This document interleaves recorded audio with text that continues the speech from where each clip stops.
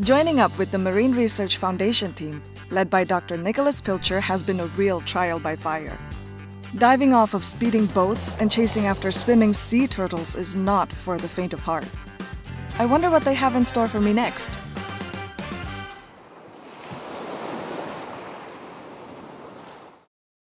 I received a phone call from Dr. Nick last night to meet him at his house. He's invited me on another adventure. Hello, good morning. Hey, good morning. Hi. How are you? Good, good, how are you? Not too bad, not too bad. You ready for a long road trip? Yes. Alrighty, shall we? Let's get this here, out. Alright, here, give me a hand with this. Oh, what's this? So this is a Turtle Excluder Device. This is what we're going to put on the trawlers in Sandakan.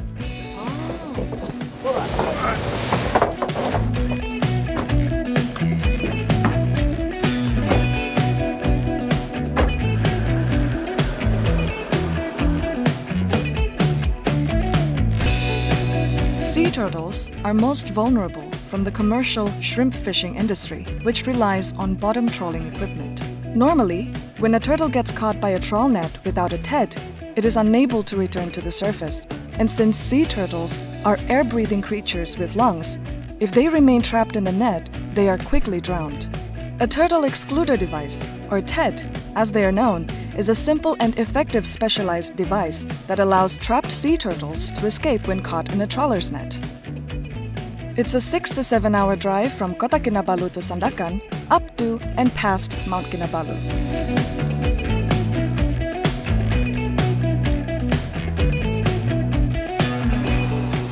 Wow, there's Mount Kinabalu.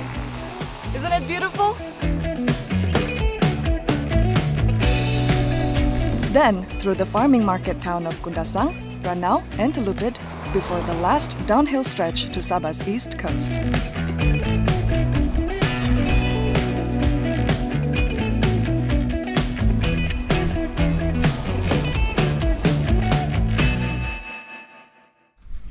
Hey Alex, wake up. So we're arriving at Kampung Batu Putih. So a ride! Yeah, so we're going to install the TDs to one of the trawl boats in this kampung. Okay. Okay. After my cat nap, I feel much better. Fishing is the mainstay for all of Sabah's coastal communities, which obviously has a massive impact upon the marine environment and the marine creatures that live there. Liyana currently leads the MRF TED project and can't wait to introduce me to some important local supporters of her work. Assalamualaikum. Waalaikumsalam. Hai Kak.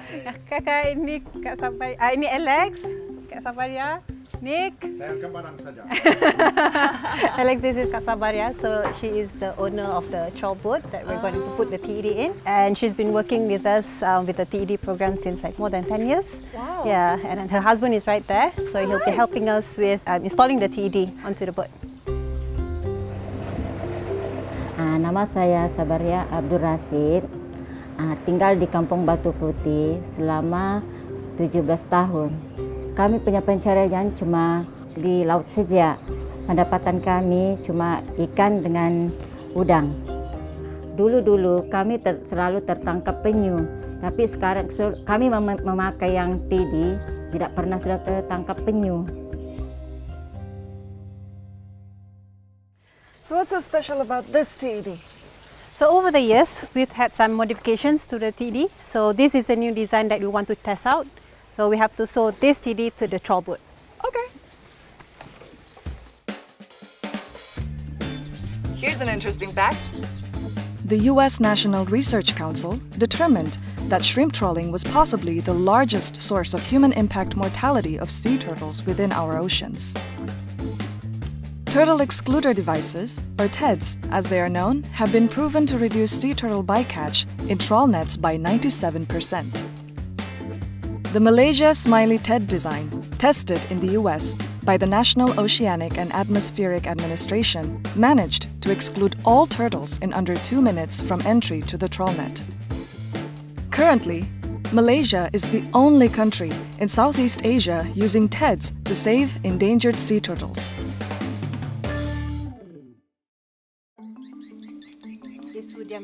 Next, it's straight to work on sewing in the new Ted with Liyana and the captain's help. My name is Liyana Izin Khalid. I'm from Kota Kinabalu, Sabah. I've been working with the Marine Research Foundation for over 4 years now. I've been helping Nick with all the conservation work that we do with MRF. My main role is the project coordinator for the Turtle Excluder Device project in Malaysia. So this is a project that MRF has taken for over 10 years now, and I maintain all the communications with the Fisherman, with the Department of Fisheries, and all the activities and the implementation of this project. It's early morning as we set out, and it takes over an hour to get to the trawling site, some 12 kilometers out from Batu Putih and Sabah's east coast. Liyana and I follow in the trawler with the Ted sewn into the net, and Dr. Nick follows the partner trawler without a Ted, as we look to carry out a comparative study between the two trawlers and compare how the presence of the Ted could possibly affect the day's catch. However, the weather and sea conditions look ominous. So we call this the Ted's Camp. We designed this whole thing. So it's just a breadboard, a camera, a power bank, and then a tube. It's a waterproof tube. So we'll put this behind the TED later, so that whatever that they catch, like the fishes that goes in and then the catches that goes in, we can show the fishermen like how this TED works. It also helps us with the design. So this is a new design, so we want to know how it works underwater. So if there's anything to modify or to change, we can know immediately, and then we will just test it out again. Unfortunately, the weather and sea conditions don't seem to be improving, and it's not long until I start to feel a little seasick. Liyana, I think this is a good place for us to do trawls. If we can start now. Yeah, this is the place. Yeah, I think we should put the net in here. All right, let's start for 2 hours, maybe 1 hour out. And 1 hour back. All right, roger that.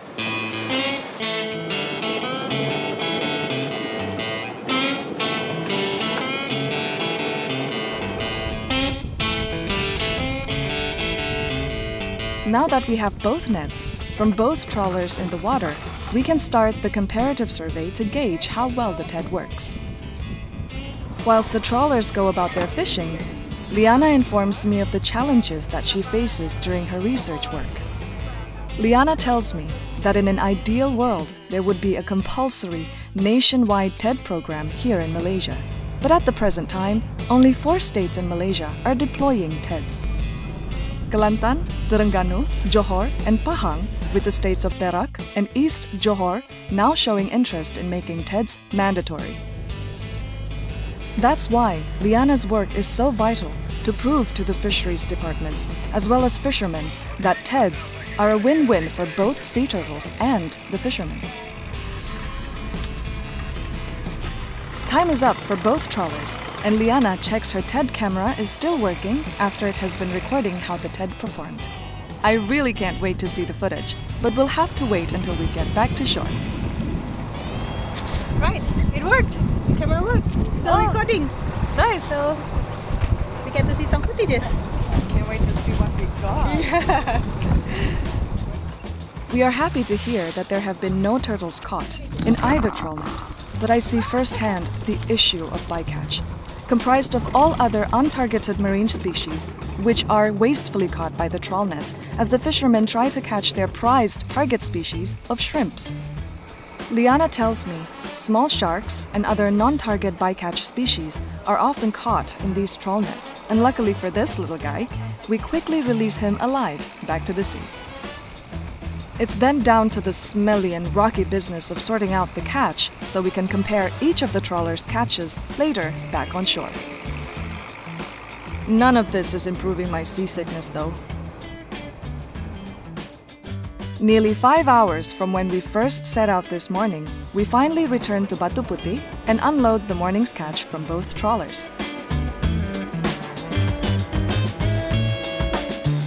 So what's going on now? What do I do with these? Right, so this we will put the labels on the ones with TED and without TED. So this would be the without TED, tanpa TED. So you just put here so that we can make the comparison. Yeah, just put it in and then just get the ones with the without, one with, and then we will weigh shrimps, fish, and trash fish. Ay! 5.8. Aduh, boy! Berapa? 35.8. So it's clear with this that with TED, there's more quality prawns and less trash fish. Yes, this is what we found, and most importantly, there's no dead turtles. Yes! Auntie Sabaria is keen to show me how she cleans, cooks, and dries the shrimps from today's catch, and I am quickly set to work.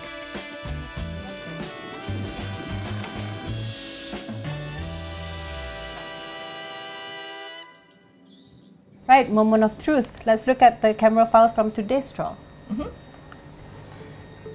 So, you can see that the TD is perfectly on top of the net.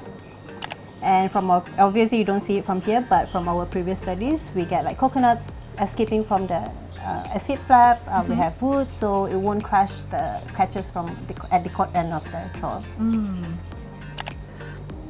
You can see that the tires just comes out from the escape flap. So it really just pushes it out. Oh, wow! Yeah. This is genius! I see something cool? Yeah! Is that a green turtle? Yes, it is.